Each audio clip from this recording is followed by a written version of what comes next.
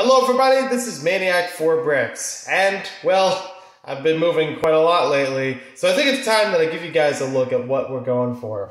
This is my room tour. Yeah, I didn't do this room yet. I've been working on literally every other room except for this one. April Fools! Gotcha! I'm probably terrible at April Fool's pranks, so. I know I've tried them in the past, and they just weren't good. They didn't hurt anybody, but they weren't good. Basically, the plan right now, loft bed is going to go along that wall. It's going to have a desk underneath, so that should make it easier for recording, editing. Be some dresser next to it, I believe. Maybe even build on it, if I remember correctly.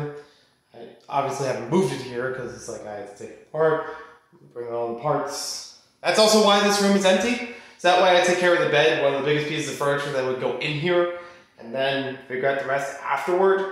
I've joked before that this might be the recording studio because, well, it's a closet, and for YouTubers, it has its benefits. It's not a bad thing, but that I'm thinking about the desk thing, I'm like, maybe it actually could work. But I don't know, this could still just be a closet still. I have a lot of stuff in there. I don't know where the Lego and the Lego backlog and things like that are going to go yet. Have not really figured that out since I'm working on the shed and other rooms of the house before this. So we'll see. If my best guess, if the bed's going to go here and the dresser is going to, you know, all the main stuff on this side, then maybe this wall would be used for Lego stuff. Can't guarantee it. But if it works out nicely, that could be a Lego area, possibly stud side heights in there, or in another room if the space allows for it.